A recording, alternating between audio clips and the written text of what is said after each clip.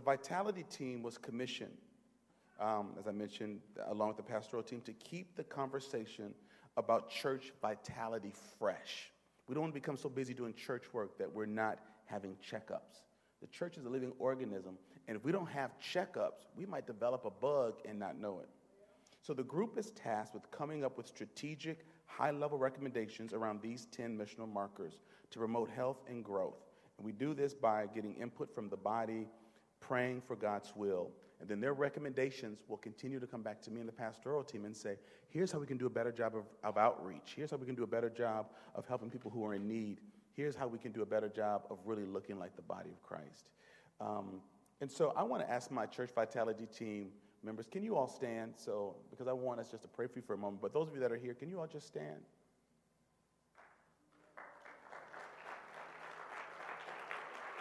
So just kind of take a look around. We don't want to call them up. We don't want to call them up front, but we've got, just keep standing. We have Miss Benita Nunez over here, who's really new to our ministry, about a year or so. We went to college together, so we've known each other for years. But she has a background in business, and I wanted her to be able to help us to look at how trends change and affect our world, because everyone else is looking at trending changes, but the church. Everyone's changing with the times, and we're still the one dressing like, talking like, singing like stuff that happened 400 years ago. And the world's changed a lot in 400 years. Then we have Dr. Joseph Tolles over here, who's a researcher and a scientist. And I love the fact that he knows how to analyze data and be objective and have absolutely no emotion. And I thought that he's got lots of emotion. I just had to get him once.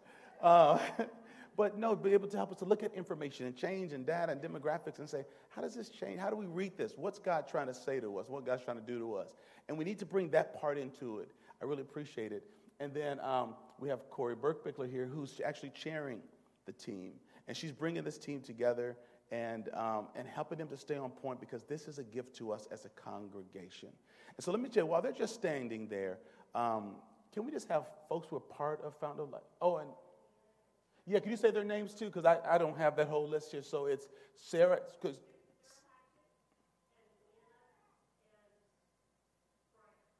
That's right, and Brian Russell. We're forgetting anyone? Is there anyone else we're missing, team? All right, so it's Pastor Brian, that's Sarah Hatchett and James Hatchett. We got that? All right, now Joseph, I really was kidding about not having a heart. I know you got a big heart. I was just messing with you. Don't do nothing to me. All right. Listen, I want to just ask my FOL people who are just seated around these folks, can you just put your hands on the folks that are standing, please? I need my praying people doing that, all right? If you haven't prayed this week, just kind of sit there and look at the bill. Just look at the bulletin, all right? All right? If you and Jesus aren't talking, just sit there and talk to him right now, but just leave my people alone, all right? Jesus, I'm so grateful for this team and for these folks. I pray that you would give them wisdom and grace and strength to be an aid to me, to offer this great tool to our congregation, to make sure that what we do brings life and love to this congregation. We pray, God, that we would be a loving community, that we would be rooted in the Word, that our lives would be transformed, that we would be intentional about our evangelism, that we would want to see the world transformed, that we want to understand what's going on around the world better, that we'd have a strong Christian community, that worship would be real, that we would be sacrificial in our giving and in our living, that we would have godly leadership who we can trust, and that we'd be able to communicate what we're doing in an effective way. What a gift, what a gift, what a gift this is to the body of Christ. And so, Lord, we pray that you will bless them. I'm so proud of these individuals and so appreciative. Bless them in Christ's name. Amen. Amen. Can we just give them a hand as they take their seats?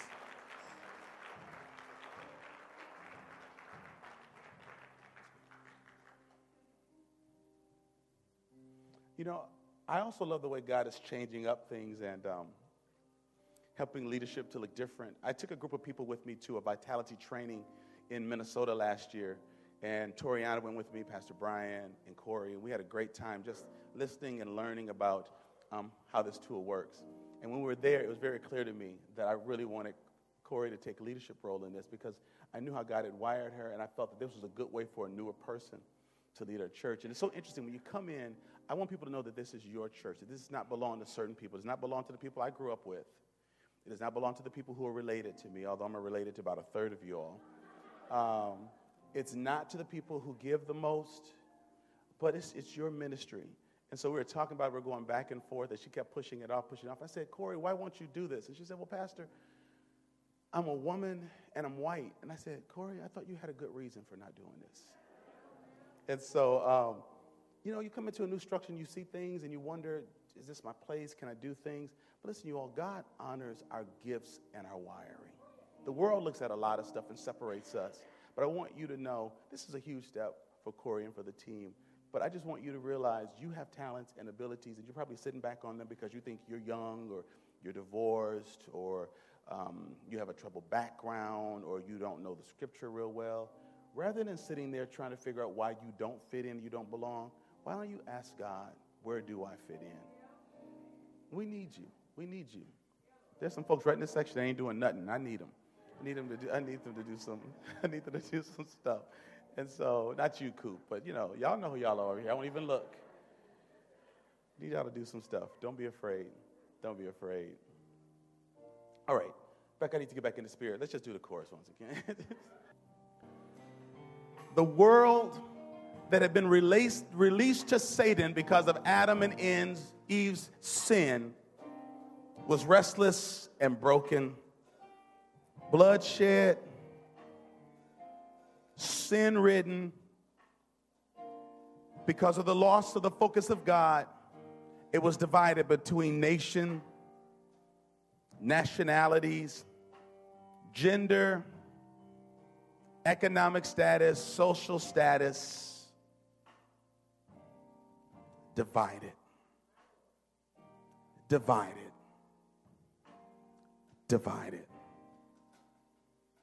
And because humanity was divided, it could not fully reflect the true image of our holy God.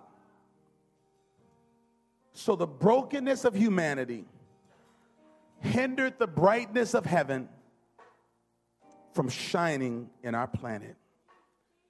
And earth needed some light, earth needed some warmth, earth needed some love, earth needed some hope, earth needed weeding and irrigation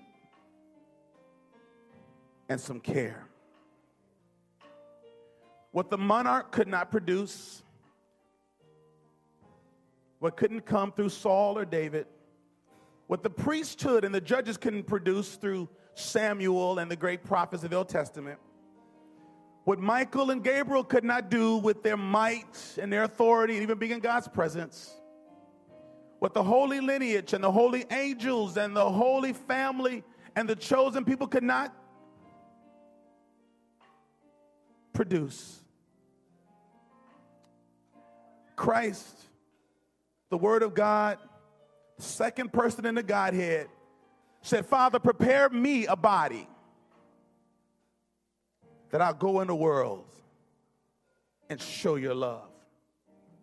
When we as the body of Christ sing Emmanuel, we utter something from our souls that heaven knows we understand what you did for us. When the body of Christ utters the word Emmanuel in praise, we send a message that reverberates throughout all of hell that we understand. Scripture speaks that hell was created for Lucifer and his fallen angels. But Emmanuel came to the earth to make sure that we did not have to go where Lucifer went and that we would not have to have the same fate that his fallen angels have had. And so I don't know about you all. Maybe I'm old school. Maybe I don't know. But when I say Emmanuel, it just makes me want to stand to my feet. I just don't feel right sitting down saying Emmanuel. I just don't feel right looking through my program when we say Emmanuel. I just don't feel right just trying to figure out what everybody else is doing and where this thing is going. When I open my mouth and say Emmanuel, when I begin to say Emmanuel, I am sending a message back to heaven. I'm saying, Roger, I have heard your message. Come on, don't you want to lift your voices and say, Come on, let's sound like we got joy. Rejoice. Let heaven know.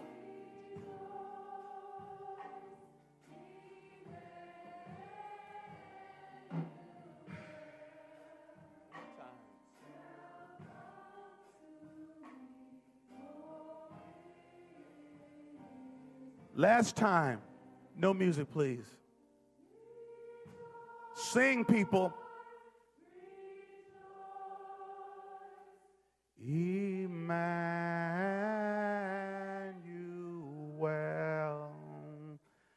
shall come to thee. Oh, Israel. Now you need to give heaven a shout right now. Come on, come on. Come on. Oh, hallelujah. Oh, hallelujah. Oh, hallelujah. Emmanuel. Emmanuel.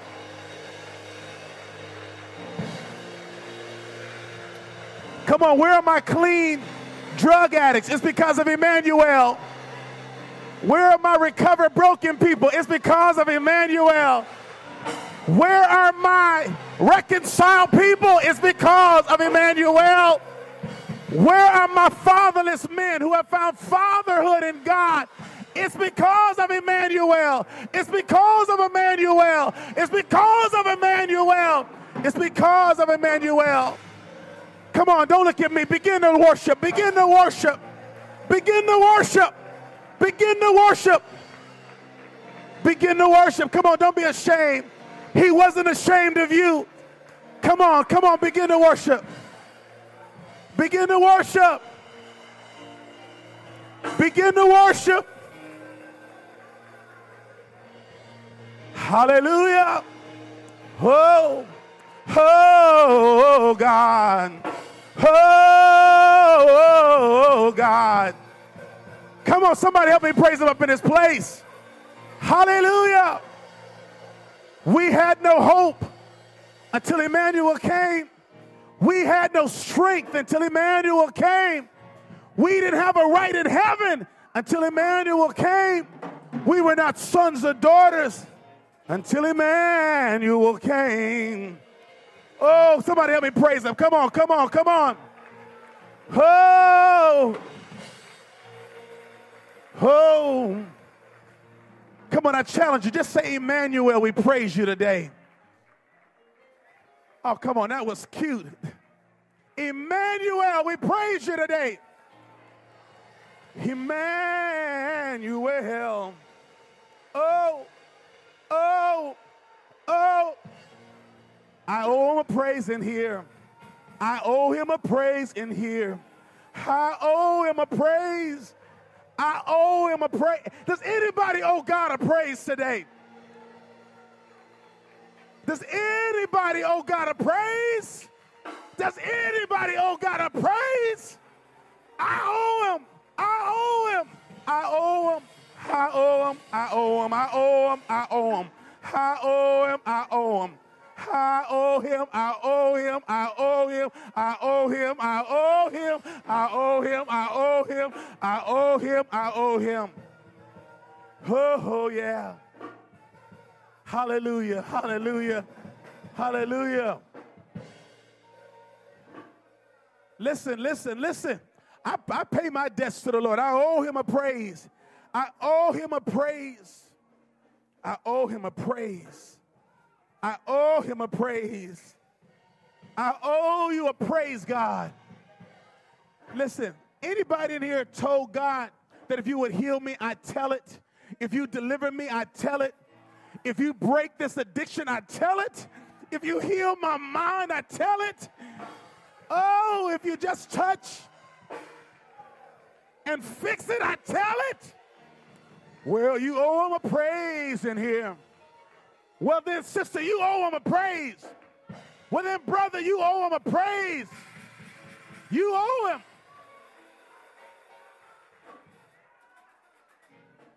Come on, where's somebody who's bold who say, God, I owe you praise. I owe you praise. I owe you praise.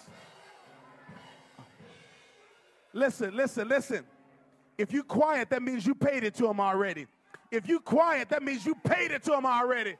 But if you know you still owe God, if you know you still owe God, if you know you still owe God, I thank you, Jesus.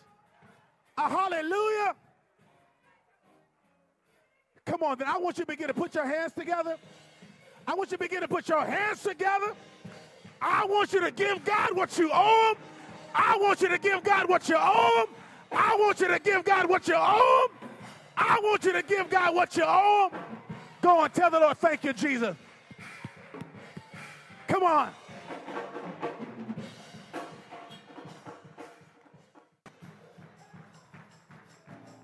Listen. Don't overthink it. Listen. Don't overanalyze it. If you breathe in the day and you know you were supposed to be dead, if you sane today and you know you're supposed to be crazy, if you're sober today and you know you're supposed to be high, if you're employed today and you know you're supposed to be poor, if you got life today and you know you were headed to hell, praise him, praise him, praise him, praise him, praise him. Hey, hey, hey.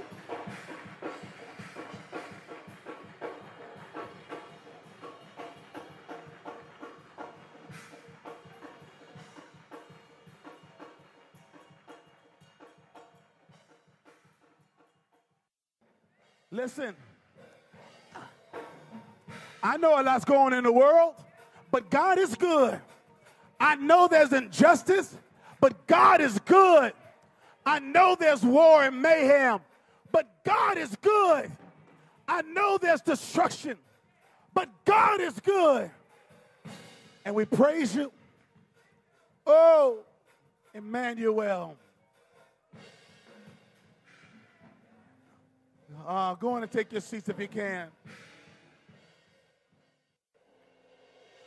Hallelujah. Oh, thank you, Jesus.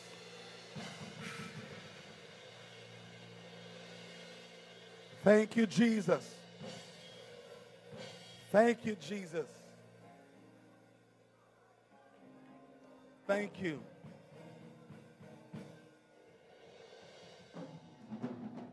Hallelujah.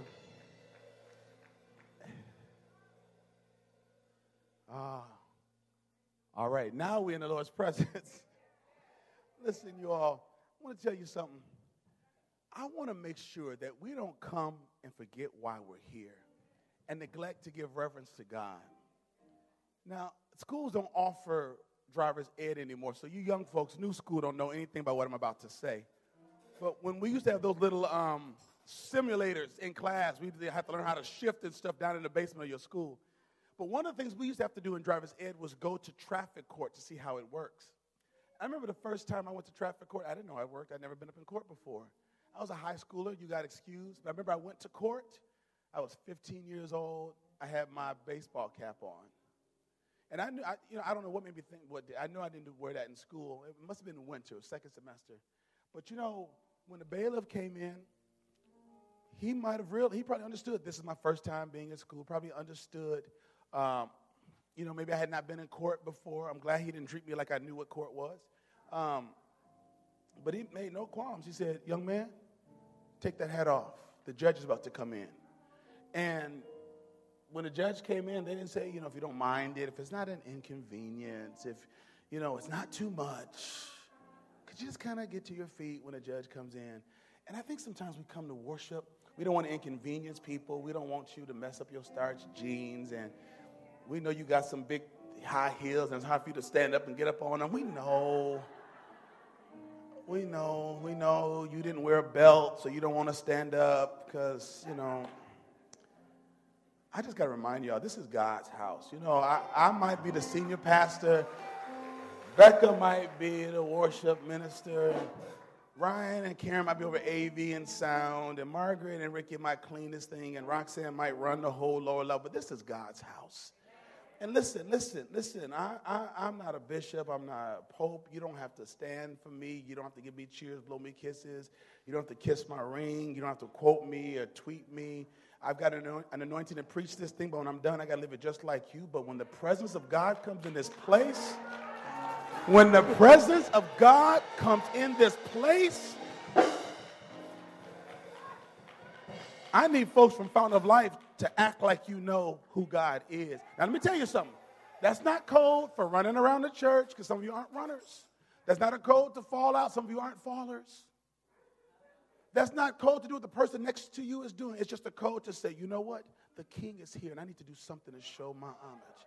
So I want you to understand something. Don't let them comfortable brown tweed chairs fool you. That's not for you to get comfortable. Those chairs exist. We got them padded so that they will catch you when you fall out in the spirit. We thought about getting some hard ones, but we said, you know what? We praying the Holy Ghost up in here. We don't want nobody to get hurt. So we got some good comfort ones.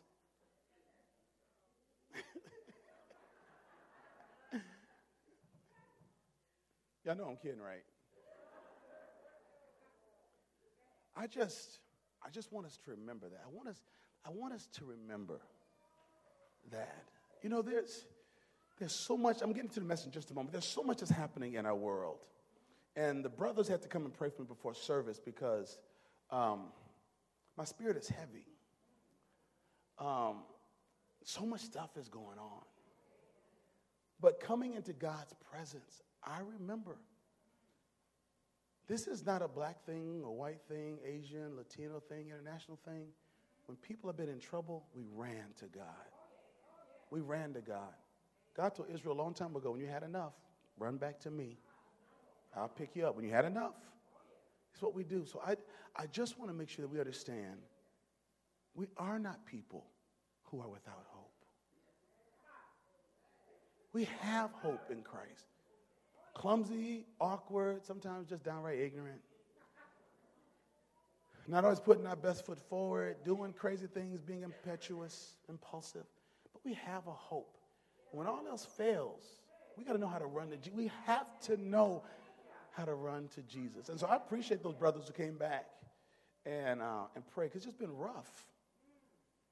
Just a rough week. And then I drove all the way to Indianapolis yesterday. I just said, I didn't, you know, and just, anyway, never mind. I'm getting in the flesh. It's just been a long week. They wanted to have some community people come, and so Pastor Everett Mitchell, who works for the chancellor, got me tickets, and we drove there after a program at church yesterday. We got back at like 4 o'clock in this morning, so I almost called in sick. But I said, no, I'm going to come, because the devil would tell y'all that I'm hungover, and the devil is a lie. I'm not hungover.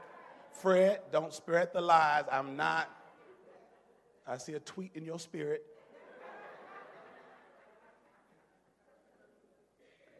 But I just have to remind you all, I'm on call for so many things that's happening.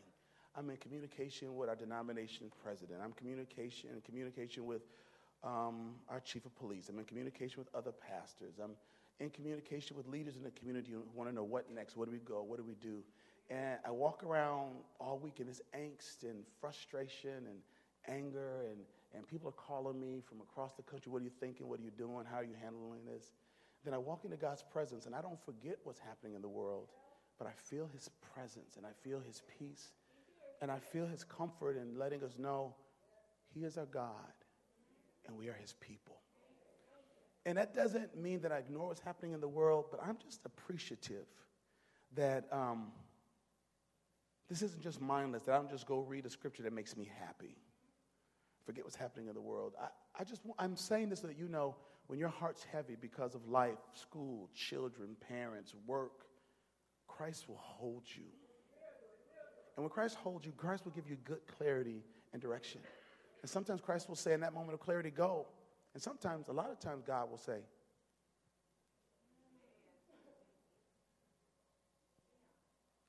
but I just love knowing that even when I don't like what's going on, I love the one who outranks everything. And that brings me a great sense of comfort and a great sense of joy. Does that make sense? I say this because I know our hearts are heavy too. I'm not the only one. Our hearts are heavy too. But we just have to trust that God is real. That God is so, so real.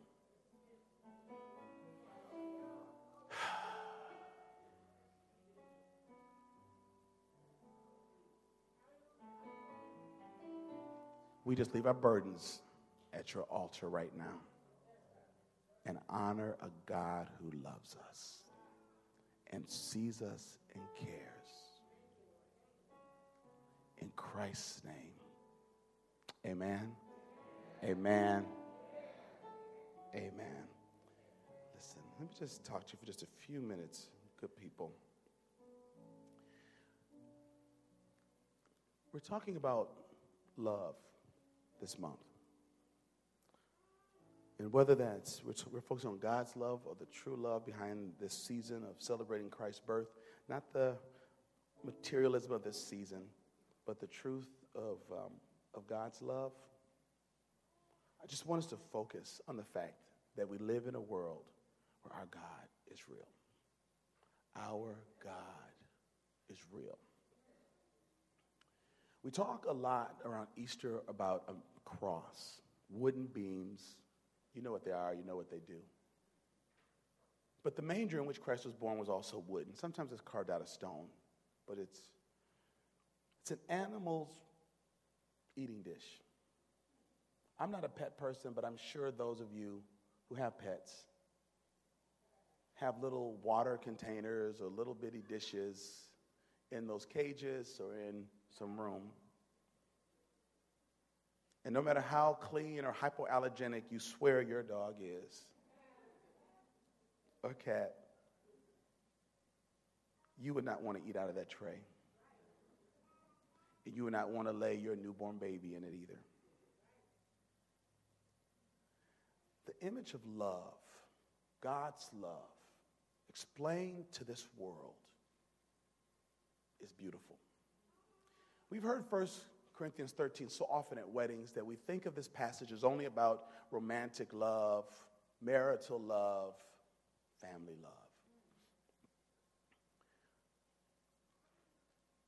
But in God's economy and in God's world, love is love. And he tries to give us a picture of this in this chapter. And you've heard it twice. Minister Gloria read it. Pastor Kevin read it. But one of the things I love that comes out of 1 Corinthians 13 is love keeps no score. Now, let me tell you something. And you have to listen fast because I want to talk fast. Because I want us to take this message with us to the Lord's table. The only way for love to not keep score is for there to not be a score.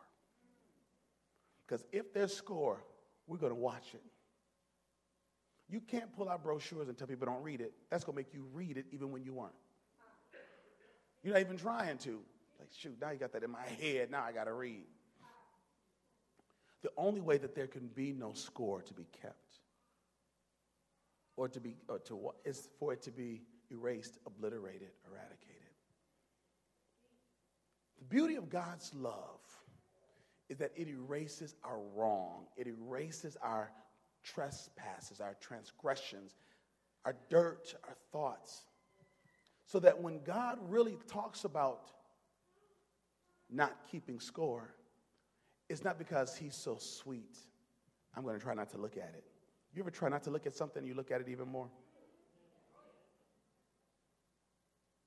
But it means you don't hold it against them. There are folks who are leaders in this church, backbone folks in this church. There's probably very few people they cannot get to in this society, in this community because of their work. But when I met them, they had ankle bracelets on.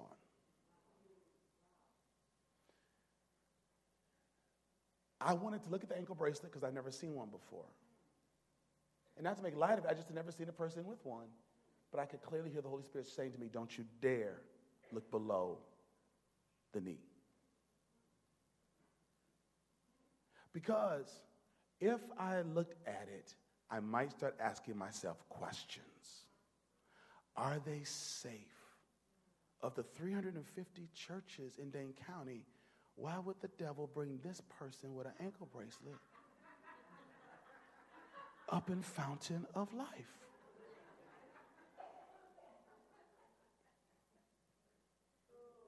And listen, let me tell you something.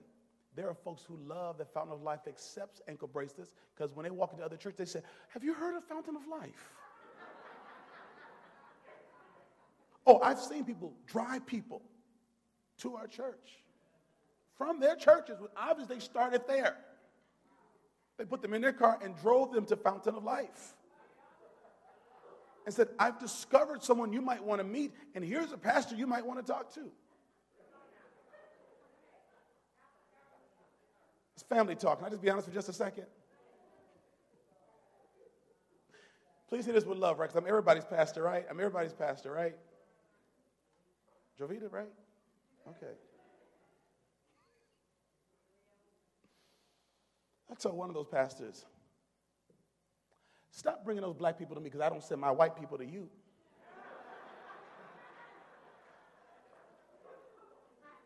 I really did say that. So I want y'all to understand, y'all do have somebody special as a pastor. I will say it. Now, I go back home and think, okay, Jesus, I'm in trouble. And I don't mean anything negative. My non-black folks, I call you my people. That's just a term of endearment. It means, we tight.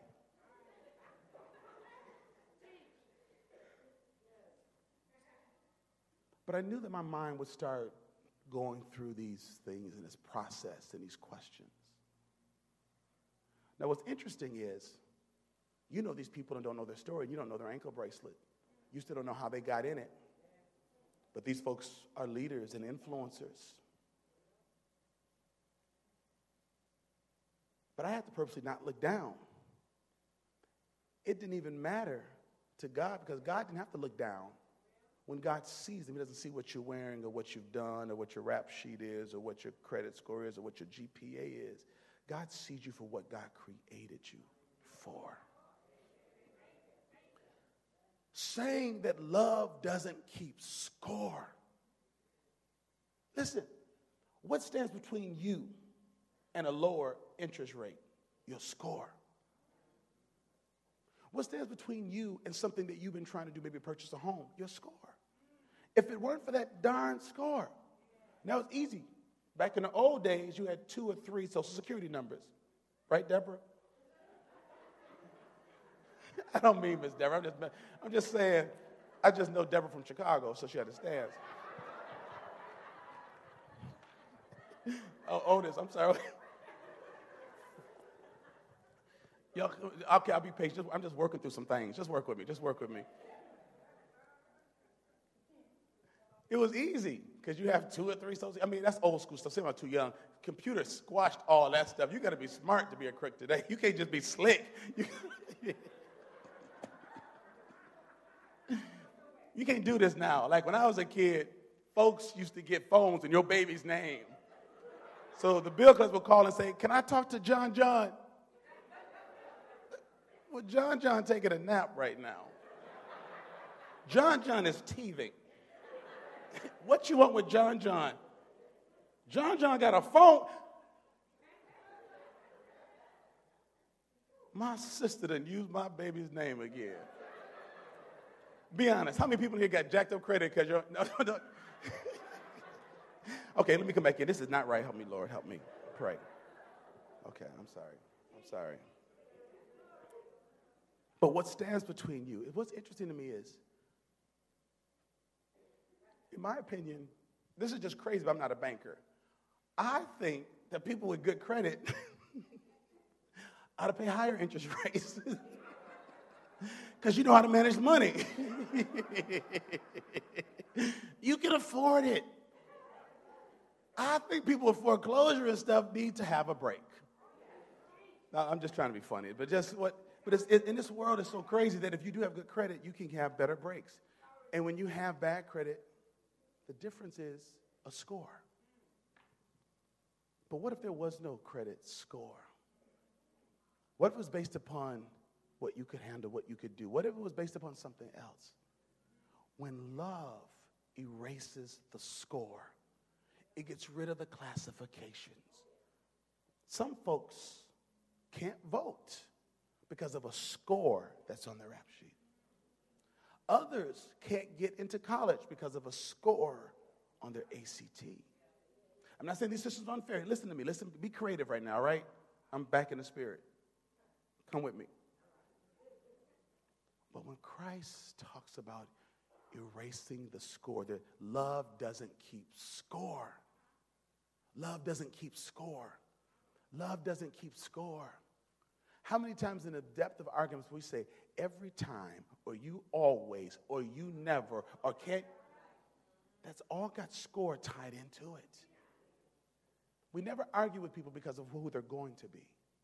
We always argue with every time, every single.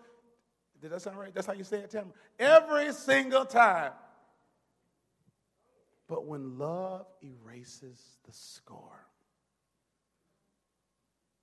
it allows us to move in a brand new direction, in a brand new realm, to do some brand new things. So when 1 Corinthians talks about love not keeping score, this manger where God's love was put on display, an animal eating or drinking trough, or animal saliva, an animal, other things from animals is there.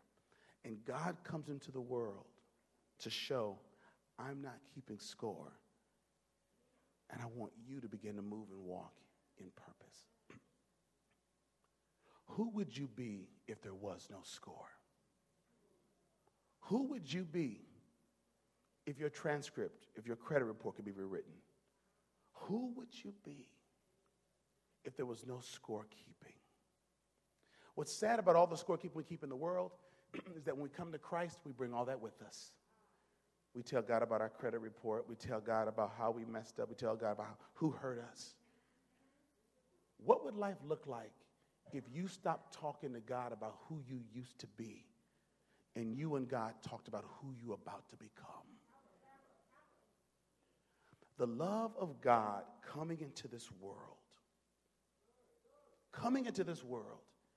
is to not give you the power to turn your neck and live in retrospection, analyzing every mistake you've ever made. The grace of God manifested in love came to strengthen your neck to look forward, to look into the gaze of Christ and ask, who are you making me today? Who do you want me to be today? Because God's love helps in that regard. Is that making sense? Love is not boastful, doesn't look out for itself. Love is not demonstrated in song or palpitations of your heart. To what extent do you sacrifice selflessly? Because that will show what you love. What I celebrate is love's arrival in this earth. Love's arrival in this earth. Give me just a few more minutes. Let me just talk about the world for a moment.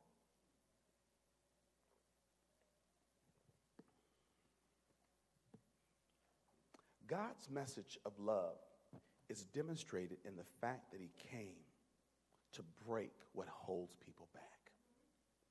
He did not just come for heaven.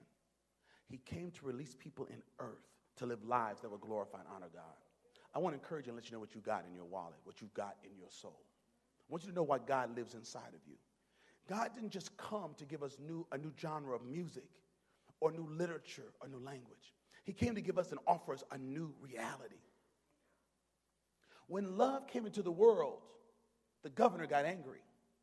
Because when the strangers came to worship love, the ruler, the governor knew that if it got back to the emperor, that people were worshiping anything else, he would move him from his throne. And the people knew that he would probably take their temple. Because that governor gave people a good temple if they gave him good loyalty. So when love arrived, it shook up things. I want y'all to hear something I'm about to say. We have underrated love. Because true love raises heaven. True love will not let your stomach be full and feel comfortable with a hungry neighbor.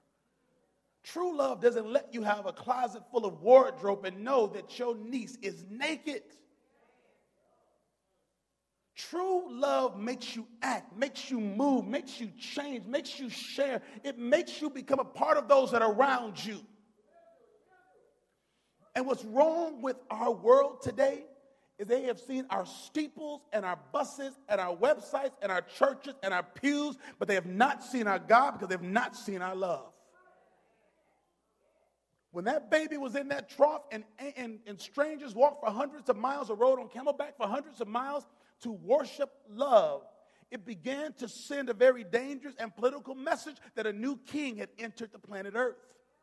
And we have reduced Christ not just to a toy or a holiday or pagan celebration, but we have reduced him to a mere semblance of a worship experience, and have not allowed the truth of Christ to permeate our hearts, that we become as selfless as our living as God who was made flesh.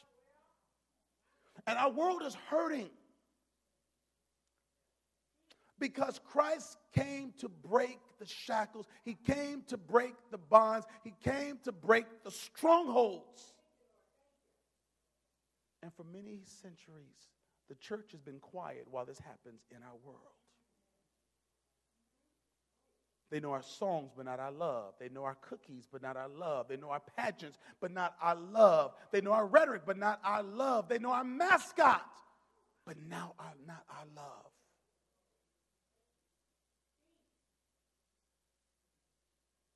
The message of love coming into our world came to shake things up.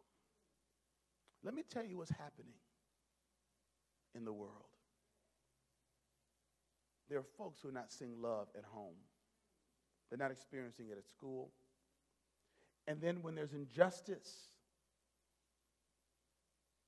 in systems that should protect, not only do they feel unloved, they feel unprotected.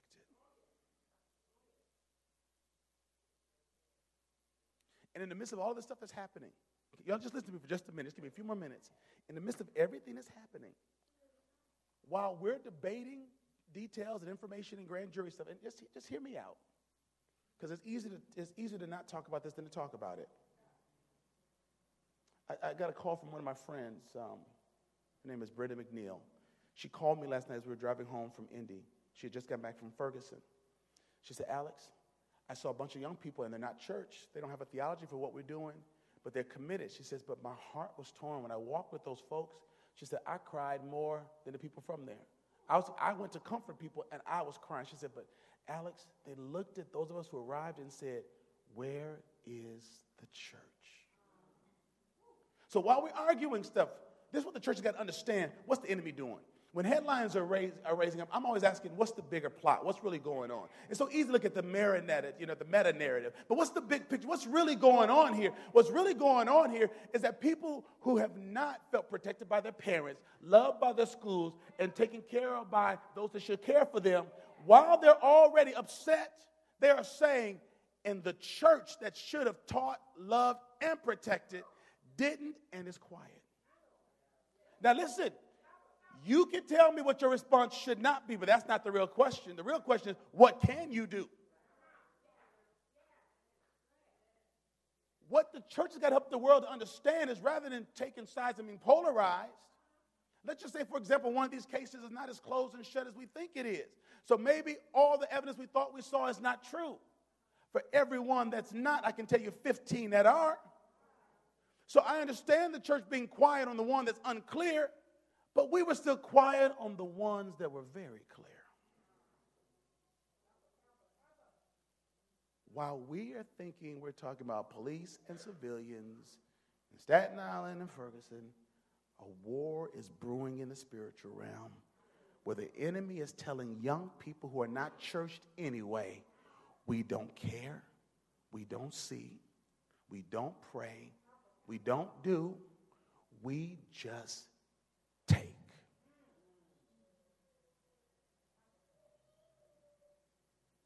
And so what we have going on in our world is a society that doesn't know where to look or what to do. And it used to be that when plagues broke out, the church said, we got this. When babies were dying underneath bushes, the female deacons, the deaconesses, wet nurse those babies and say, we got this. When the priests were illiterate 1,500 years ago in Europe and couldn't read, therefore they couldn't teach, the church said, we got this. And built seminaries that are now some of Israel's best, some of Europe's best universities. Oxford and others were built as places that taught priests how to read. When young children in London 150 years ago were work slaves,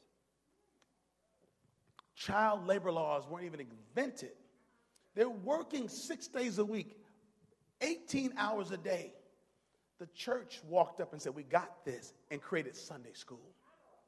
They taught kids how to read. They paid kids to come to church after working 6 days. They paid kids to come and learn to read so that one day they could get up off that factory line and say, take this job. But it wasn't just the Holy Spirit. It wasn't just the quickening. It wasn't just a hymn. The church taught them to read. When it was illegal for black folks and other folks of color to read, the church said, shh, we got this. So come here when nobody else is here late at night. We're going to teach you how to read and how to write. Because pretty soon this thing is going to break. And we're going to need you to know how to run for office and start businesses and buy your own farm. This is what the church did. So when I'm standing here saying to the church, it's so easy, and this is why I got to practice it here. When I stand up and say things, folks just say, he's black, he's male, we know why he's mad. We got 1,500 years of history of the church helping the world to read, the church helping the world to heal, the church buried people who were dying in the streets of Europe and gave them a proper burial because of the plague when their own families were afraid to touch them. The church, without latex gloves, rolled up her sleeves and picked up flea and bubonic plague-ridden strangers and buried them because they believed that Christ was coming back one day and didn't want their decayed bodies. I'm forgetting we got children. Didn't want their decayed bodies in the street. The church did it. So I can't accept our silence. I cannot accept our acquiescence because this is not what the body of Christ does. When this thing gets tight, we step up. When folks can't read, we step up. When folks are sick, we build hospitals. When folks are dying, we build hospices. When folks are dying, we bandage them. This is not the hour for us to be contemplative. Love showed up 2,000 years ago because people were in bondage. People were hungry. People were broken. And when Herod killed the Hebrew boys, there were a lot of Hebrew people that were quiet because they wanted their temple and didn't want a new king. They liked the one that gave them a temple. When Pharaoh killed the young boys, it was called genocide. It made the Hebrew people mad, but the other people didn't really care that much.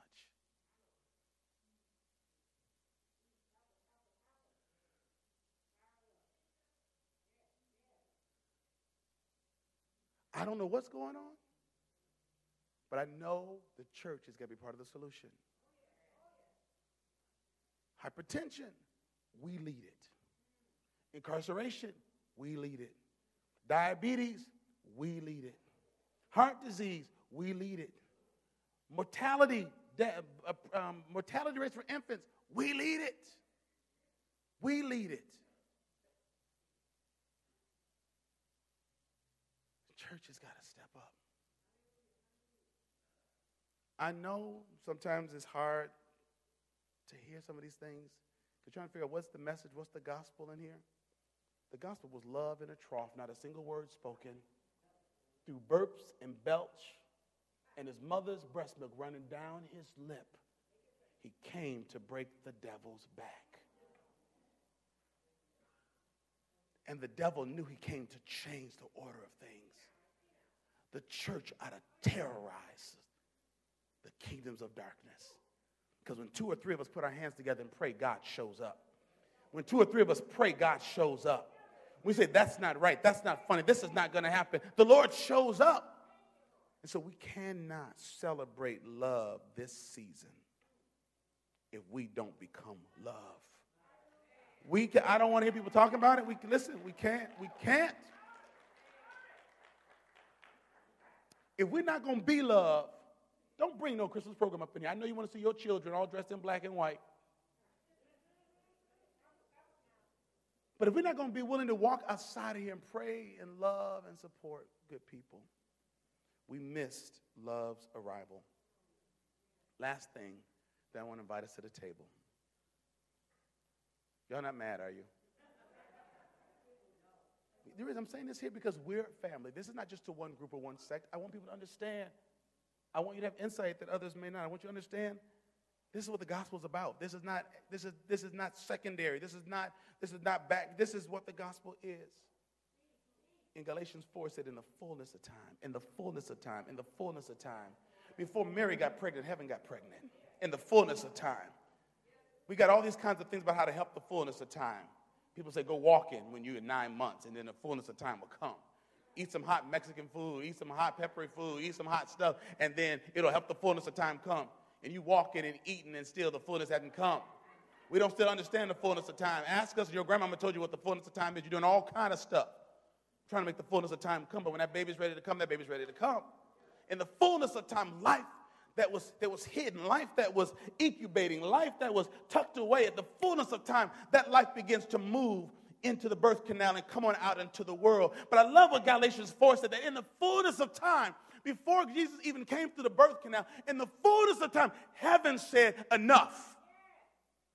Heaven said enough. In the fullness of time, heaven had this plan of this incarnation of the second person of the Godhead, that Christ would put on flesh and be God manifested in the world. In the fullness of time, God already made these plans so that in the fullness of time, love would be conceived in her womb. So in the fullness of time, this woman, this virgin, would bring forth this baby in the fullness of time. I know you like to live in better times. I know you like to live in more peaceful times. I know you like to live in a time where Jesus is coming back any second now. I know you want to live in a time where it's more fruitful and it's not as dangerous, but maybe God created you for such a time as this. Maybe God knew that your grandmama couldn't handle today. Maybe God knew that your mama couldn't handle today. Maybe God brought you into the world and brought you into the kingdom because he knew that he was bringing you into something to bring light in a dark world. Maybe this is not accidental. Maybe you're not a victim. Maybe God gave you strength and backbone and a voice and insight. Maybe God gave you an anointing that you could stand in the fullness of time. I believe that God raised up people like Fountain of Life. In the fullness of time, God says, I want to build something with cross-cultural folks. In the fullness of time, this is not accidental. This should not catch us off guard. In the fullness of time, God wants to do something. Your salvation happened in the fullness of time. In the fullness of time. That means heaven is saying places, places, places, places. You know what happens? In the fullness of time, you're not necessarily ready. My wife would get up to get dressed so they could drive to Chicago and go spend time with my family-in-law on Thanksgiving Day 18 years ago.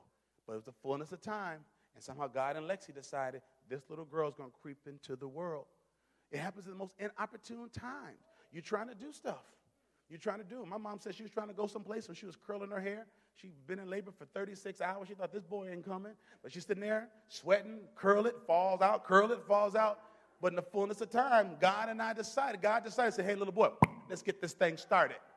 In the fullness of time, she wasn't necessarily ready. It'd been 36 hours, wasn't sure it was going to really happen. She's trying to get her due on. But the fullness of time said, this boy is finna come into the world. Don't you understand? God placed you in your mother's womb because of the fullness of time. Don't you understand? You can't afford to not be in your word. You can't afford to not be on your post. You cannot afford to not be in your prayer closet. You cannot afford to not be connected with what God is doing. In the fullness of time, God brought you into this world to not make this thing worse, but make this thing better. So you got to begin to ask yourself, are you for love or against love? Where are you standing with love? Because love stands up, and love shows up, and love speaks up, and love makes up what others have broken. This is about love, not some sweet, sappy, blowing kisses at Jesus. But who are you bringing out of slavery? And who are you bringing into hope? And who are you bringing out of bondage? And who are you bringing out of fatherlessness? And who are you bringing out of hopelessness? And who are you bringing out of despondency? in the fullness of time, heaven decided. Mary surrendered. Joseph acquiesced. And they lined up with what God was suggesting. What are you doing today now that love is knocking on your door? Because the scores have been erased. Don't you dare tell me or God you can't. Because you only say can't because you're referring to a score that happened in the past. When you entered the world, you hadn't walked, but you did it. You hadn't driven, but you did it. You never held a fork, but you did it. You never read, but you did it. You never ran, but you did it. You never grew hair, but you did it. Because it was all ahead of you. You didn't say as a baby, I never did it, I never did it, I never did it. It was all in front of you. Don't tell me what you can't do. Don't tell me what you can. Tell me what you won't do. Tell me what you won't do, but don't lie and tell me what you can't do. Because the score has been erased. There are no limitations. Heaven has built you for what heaven has built you for. The world tries to put all the scores around you to entrap you so that when God says, let's go, you say, I can't. But he does not keep score. What the devil has put on you is not what God is looking at. What he's put in your mind is not what God is looking at. What has happened to you is not what God is looking at. And what's happening in the world is not limiting what God is doing. Love is about to break out in our society through us. Through God's people. But because the score has been erased and settled. Do you hear what I said? And so, because sometimes things are erased and it comes back. Files deleted. So, oh, we found it. Ooh.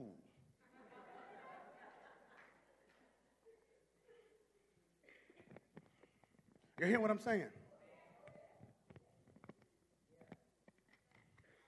It's another thing to come back and say, we found it, and it's been settled. Love is the only force that has ever threatened and dethroned the enemy. Read scripture and watch him stand there. He'll quote it better than you. You missed a word.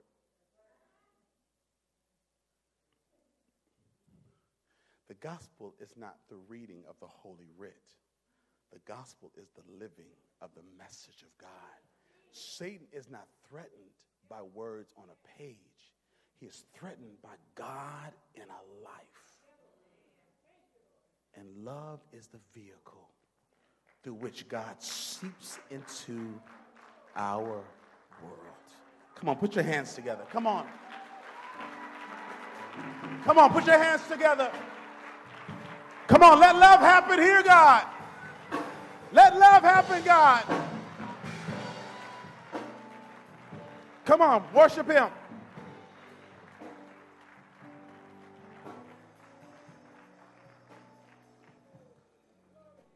Come on, let's worship. Come on, let's just worship for just a minute. Come on, thank you, Jesus.